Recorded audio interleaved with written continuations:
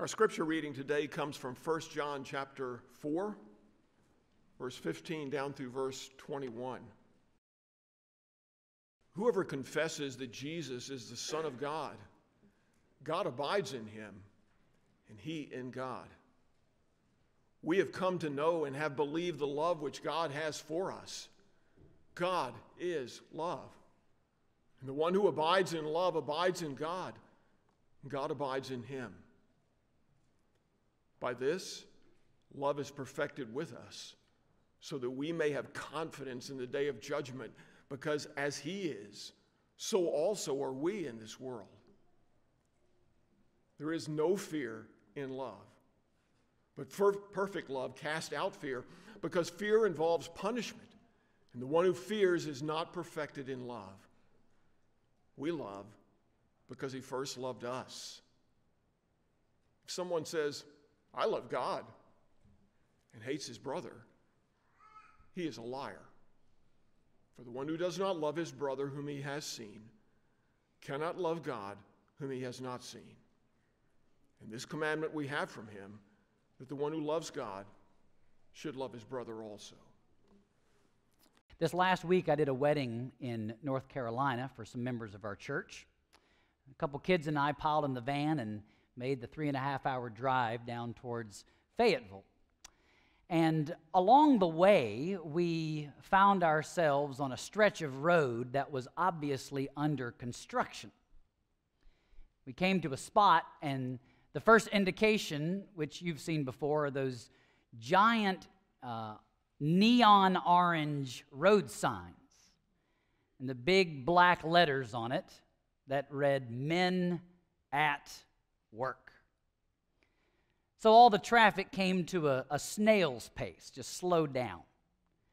And so we were driving along slowly, and I was able to look around and see that they were widening the roads and sort of repairing things. And for the next 15 or 20 minutes while we were driving through, I noticed there was a lot of things. I saw traffic cones. I saw concrete barriers. I saw piles of dirt. I saw earth-moving equipment. But you know the one thing I didn't see? I didn't see any men at work. Now, maybe it was on their lunch break. Maybe it was a shift change. I don't know. But I thought it was ironic. That was the one thing the sign warned me about, and that was the one thing I did not see. You know, that little incident reminded me of our passage this morning, because in this text, God is teaching us that every Christian is under construction. There is a spiritual work that is happening in every single believer, and God is doing it at this very moment. God is improving you. God is building you.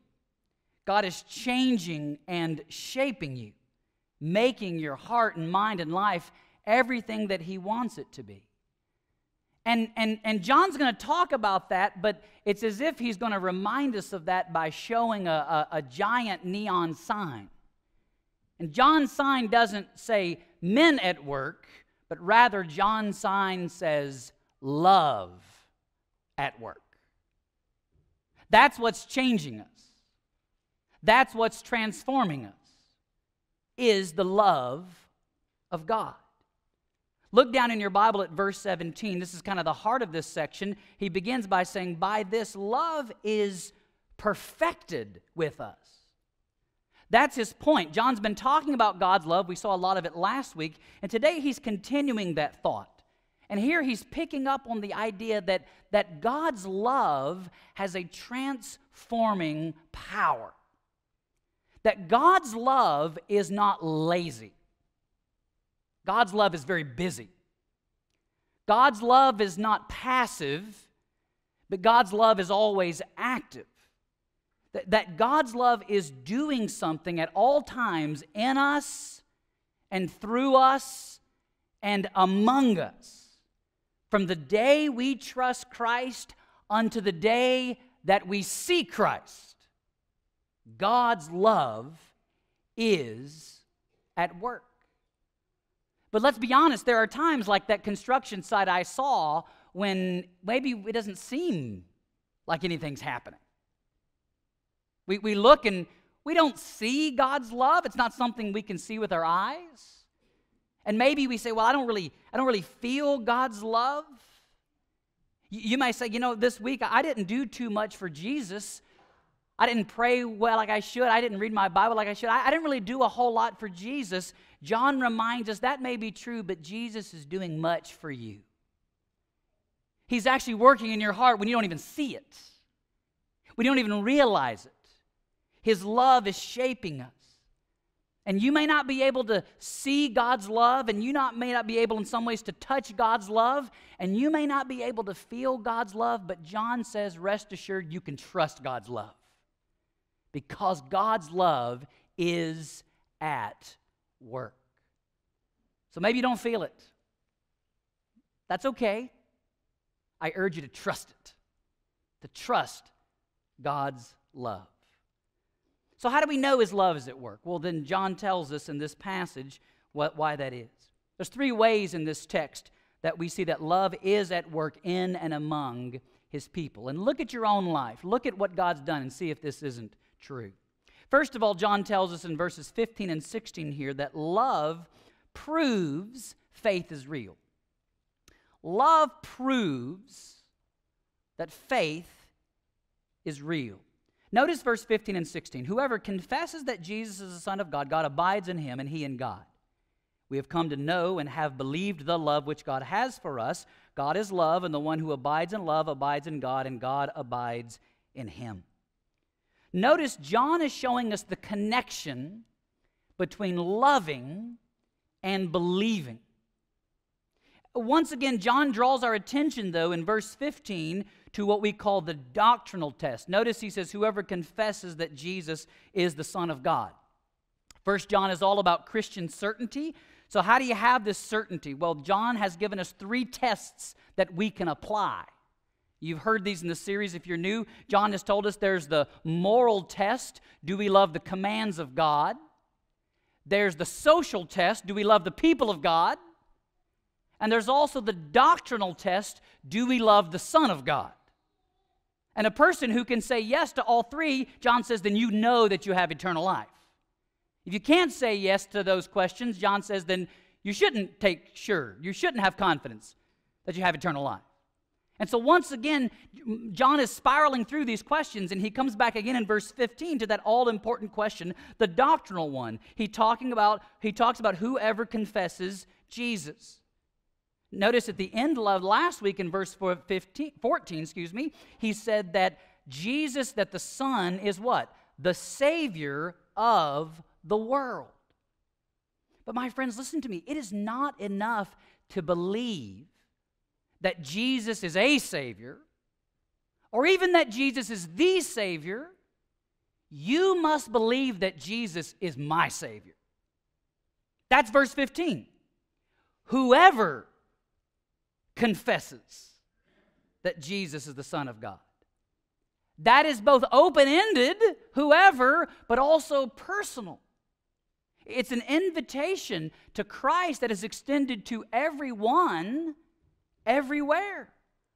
That whoever includes all people, Jewish people and Gentile people, male people and female people, free people and slave people, rich people and poor people, white people and black people. Why? Because Revelation 22 says, whosoever will may come and be saved.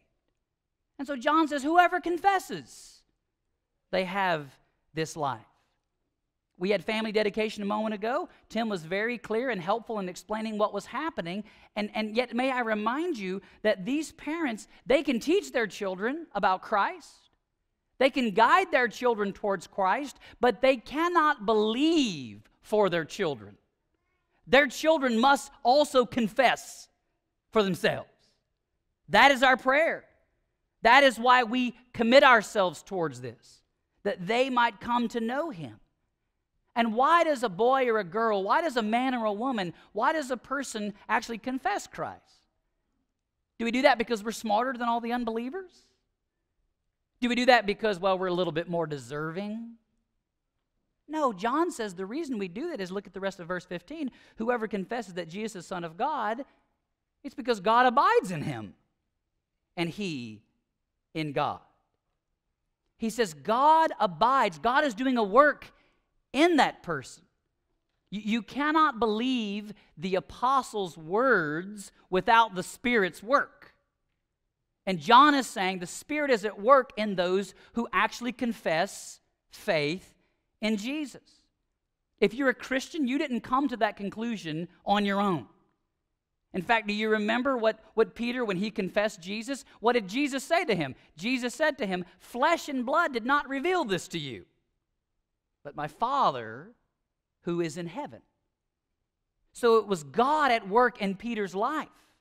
And likewise, everyone who truly confesses Jesus and is saved, they're not doing that because it was up to them. They're doing that because God abides and works in them.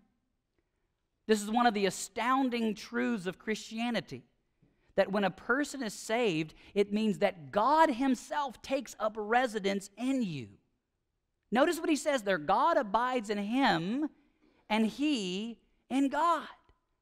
There's a mutual indwelling. It's you in Christ and Christ in you. And the very Holy Spirit, the Spirit of Christ, he becomes a legal permanent resident. He moves in.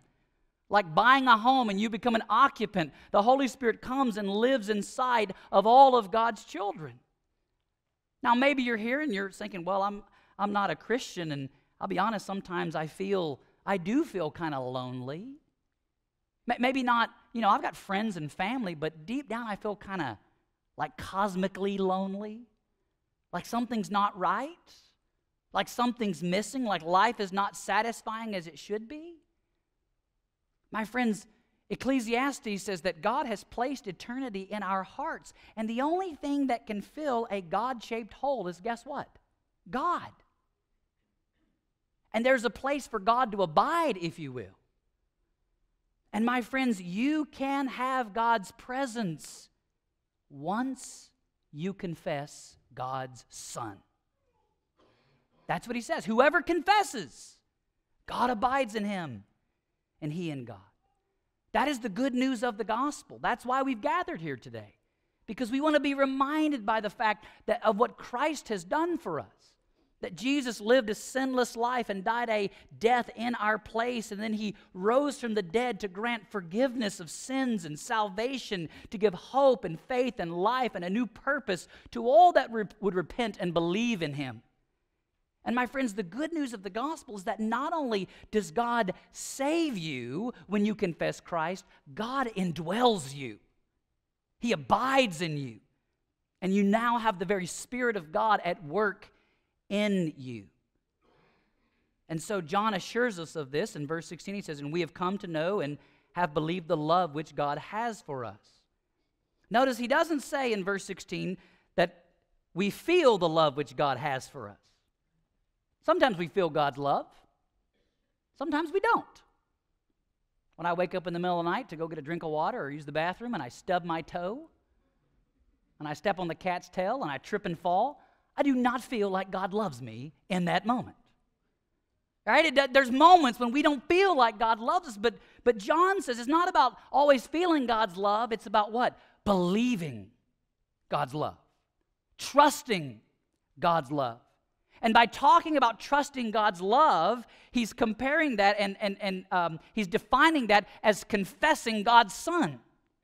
So it's not that love produces faith, but rather it's faith that produces this love in our hearts towards God.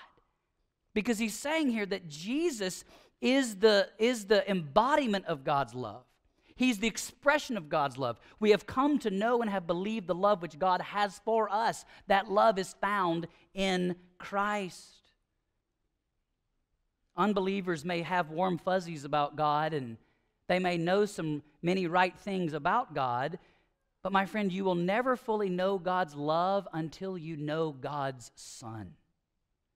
Jesus is God's love in the world. He is God's love, and God's love is for us. That's why Jesus lived for us and died for us and rose for us, that we might believe and trust in him. So that why? Look at the end of verse 16. He says again, God is love, and the one who abides in love abides in God, and God abides in him. Notice John uses that word abides, both in verse 15 and 16. He uses it 4 or 5 times, at least implied, 5 times in those verses. To abide in something means to live there. It means to dwell there. It means to take up residence there. It made me think about, I was talking to a man this week at the wedding, and we were just chit-chatting about this weekend and Mother's Day, and he was probably in his 70s, I think he told me, and he was saying about going to visit his mom, and I was surprised at his age, and he said, oh yeah, my mom's up in her 90s now. And I said, well, good for you, that's great, and so forth. And he said, and not only that, he goes, you know why I love going to see my mom? I said, why? He said, because she still lives in the house that I grew up in. I said, really? He said, yeah. He said, I drive home, and he said, as soon as I pull in that driveway, he said, what? I see the trees I used to climb. I think of all the meals we ate. He said, I think of all the fun times we had playing in the yard. And he says, I've traveled all over the world. He goes, but that's the place I want to be. That's the place that makes me feel safe. That's the place where I know I'm accepted. That's the place I love going home. My friends, John is saying here that the love of God is where his people feel at home.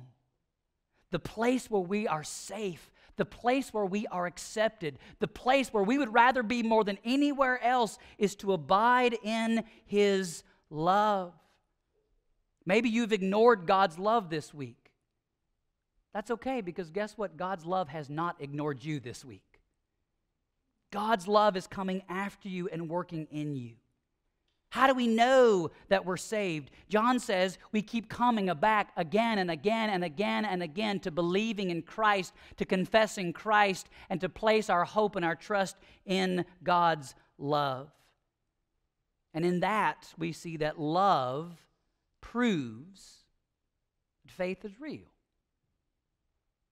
That there's no other place you'd rather be than in the love of God, safe in the presence of God.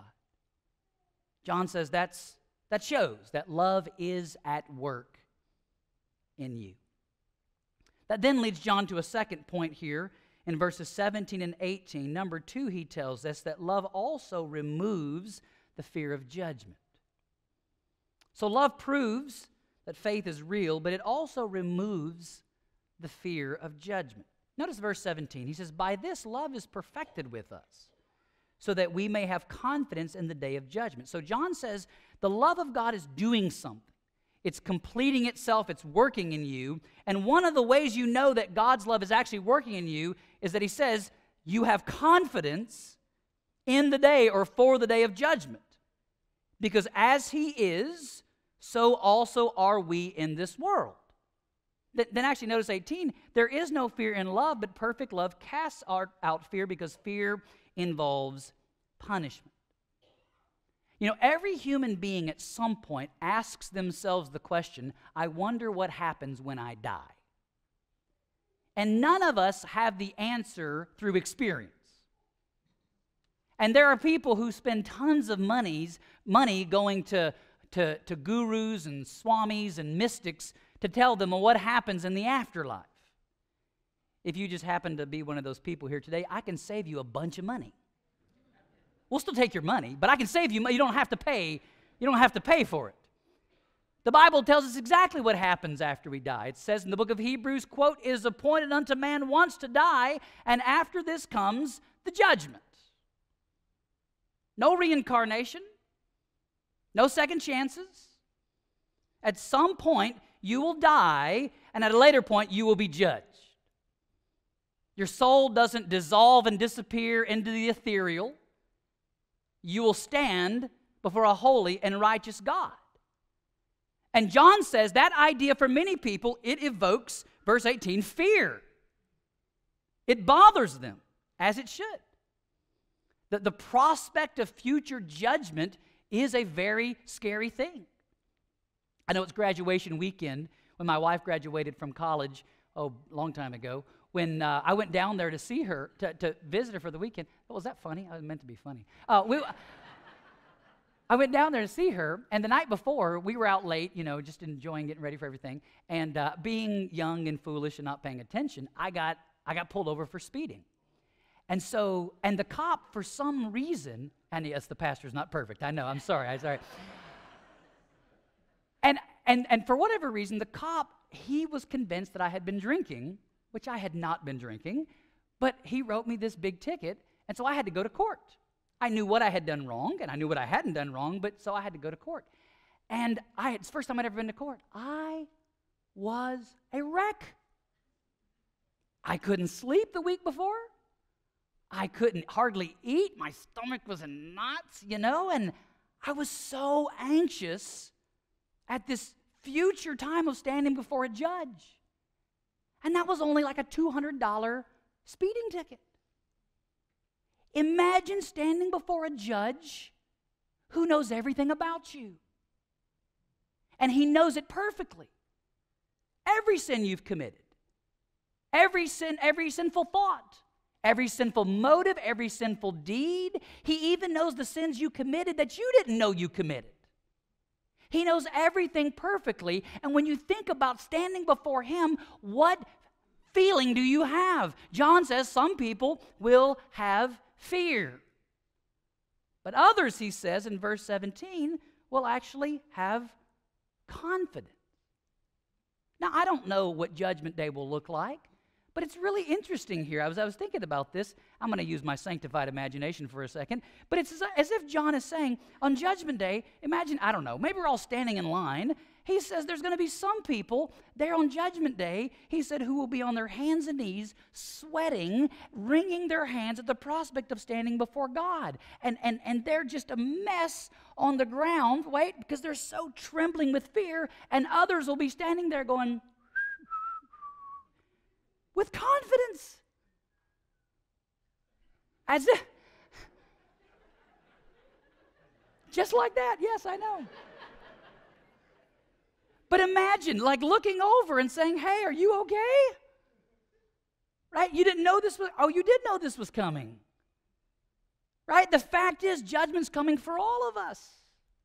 And John says some will be gripped with fear and others will stand tall.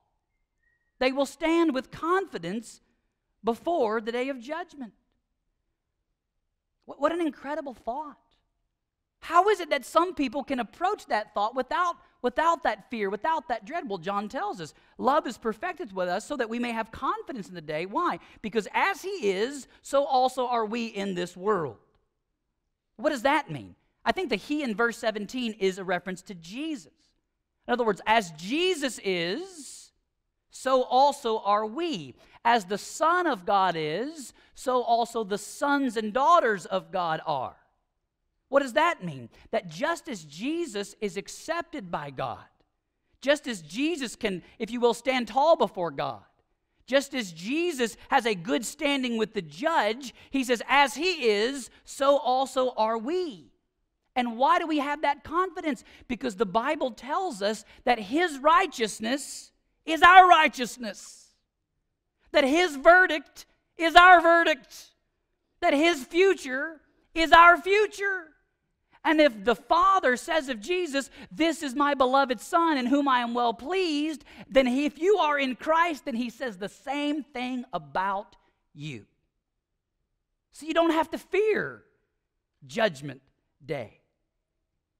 If you know the love of Christ, then you should have the confidence of Christ.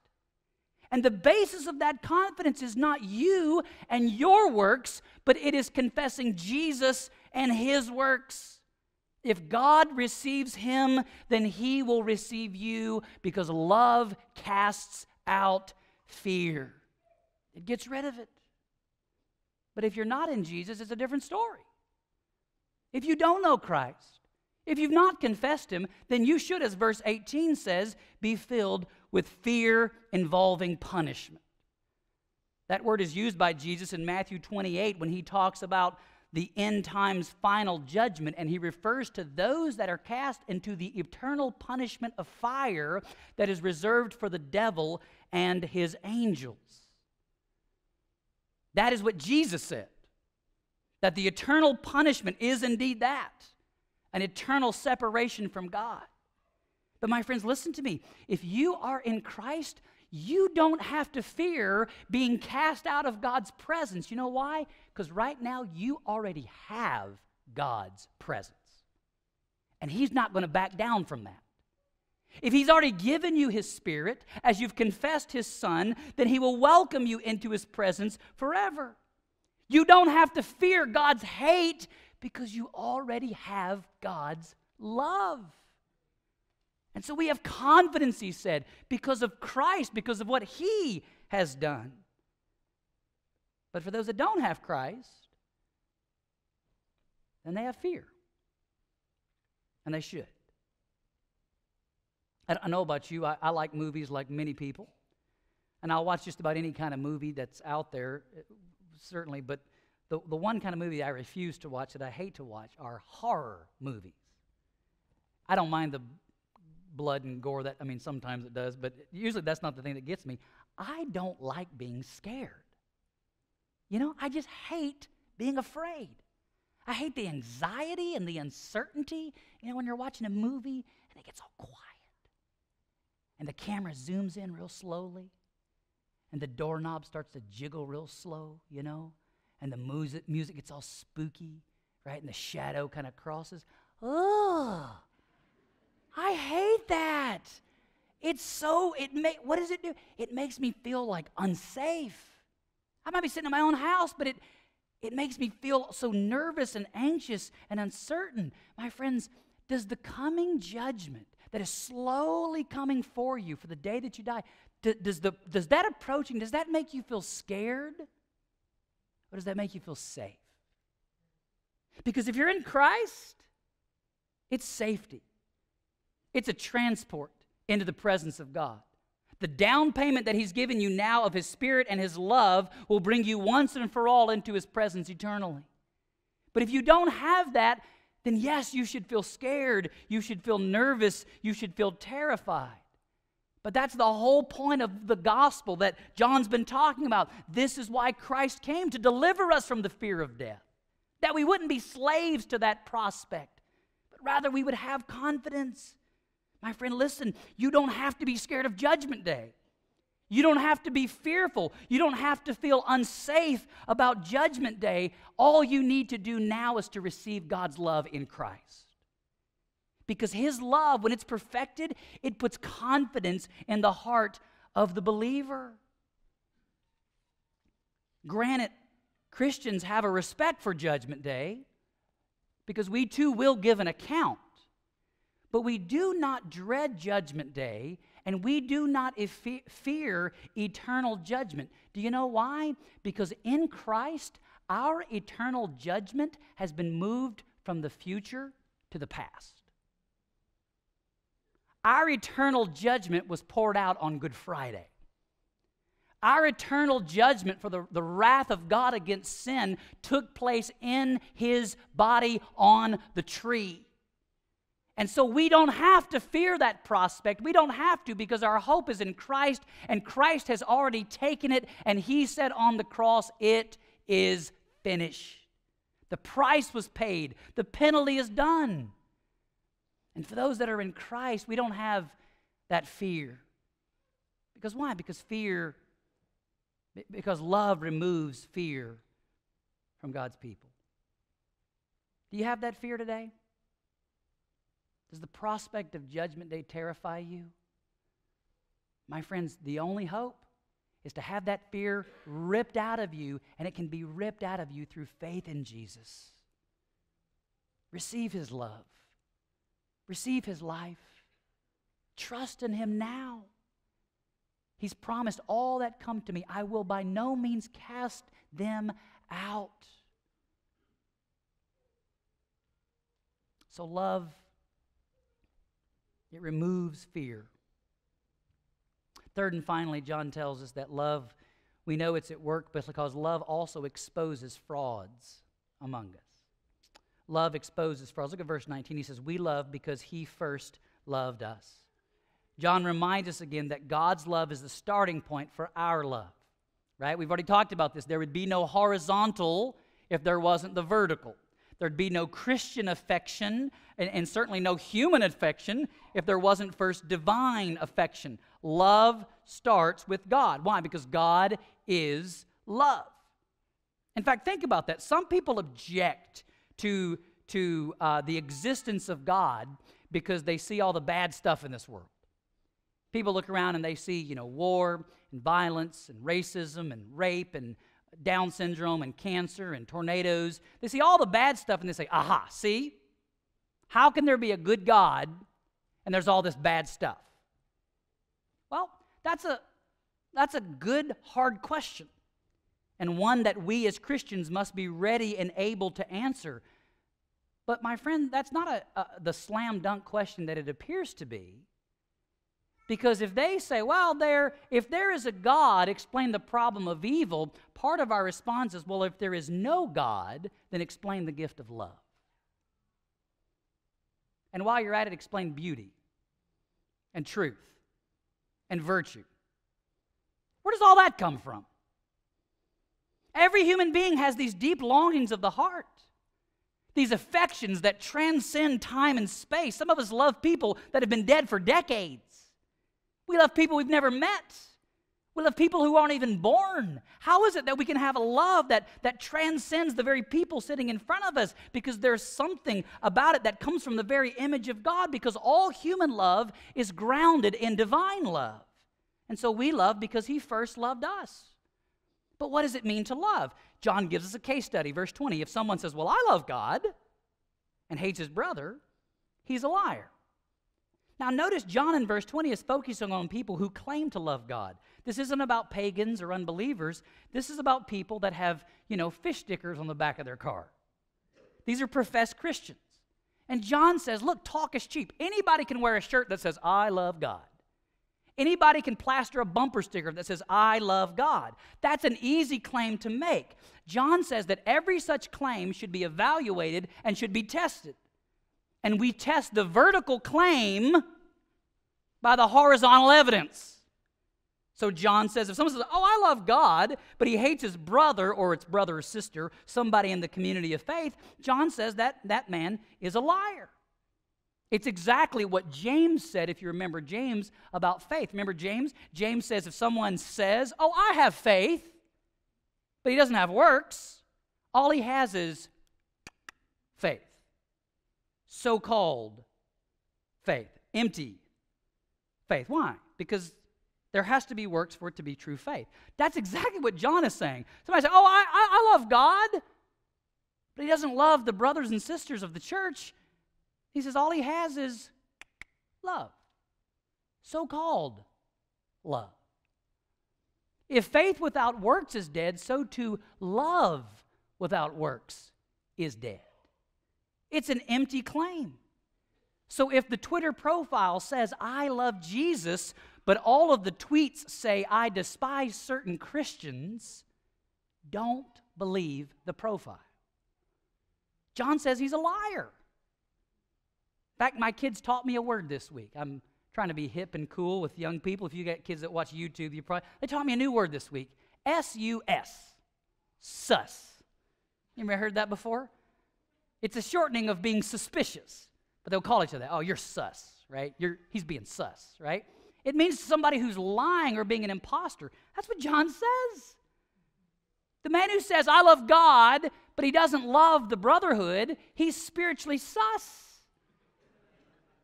Don't believe him. He's a fraud. Listen, Bible degrees don't prove that you're a Christian. Online followers don't prove that you're a Christian. Knowledge does not prove that you're a Christian. It is love that proves you're a Christian. And John says the man who can say all day I love God but doesn't demonstrate that, he's lying. How do you know? Because at the end of verse 20 he says, for the one who does not love his brother, whom he has seen, cannot love God, whom he has not seen. Now I love this. John says that part of loving, watch this, part of loving God, right, is loving God's Word and loving God's Son and loving God's Spirit and loving God's promises. But part of loving God is also loving God's image. And where do we see God's image? and the people around us. They are made in the very image of God. You cannot claim to love God and then hate His image. His fingerprints are all around you in this room and all around us in the world. To love the Creator is to love His creation, or more specifically, to love the Redeemer is to love the redeemed. To love Christ are to love other Christians. And those who would deny that or reject that or not demonstrate that, John says, don't believe them. He wraps it up, verse 21, and this commandment we have from Him, that the one who loves God should love his brother also. Notice he calls this a commandment. Jesus gave us this commandment. This is not something we can do or should do or, it's a nice thing to do. No, John says we must do this. And a person who refuses to do this is either living in disobedience as a Christian or is proving they're actually not a Christian in the first place. Jesus gave us this commandment on the night that He washed the disciples' feet, which means what? That loving brothers and sisters shows up in real, tangible ways. How do we keep the commandment, verse 21? We love by making meals for each other. We love by visiting each other when we're sick. We love by calling each other when we're going through a bad time. We love by sitting down and talking to each other and hearing each other's burdens and concerns. We love by crying on each other's shoulders when we need it. We love by being there in our times of need. We love by helping each other when we move. We love by helping each other watch our kids. We love by raking each other's leaves. We love by washing each other's feet. We love by participating in each other's life. You want to know how to spot a fraud in church? It's very simple. You will know a fraud because he or she is a spectator in the life of the church. Oh, I love God, but I'm not going to love them. John says, don't believe him. John is saying, if you pass the confessional test, but you fail the love test, guess what? You failed the confessional test. You cannot say and claim to love God, and if it doesn't show up in day-to-day terms, it doesn't prove anything. Love is at work exposing the frauds among us. So brothers and sisters, you might not see God's love today, and you might not feel God's love, but rest assured, God's love is at work. It's at work, changing you, shaping you, like that construction zone. It is making you better whether you see it or not. So trust His love.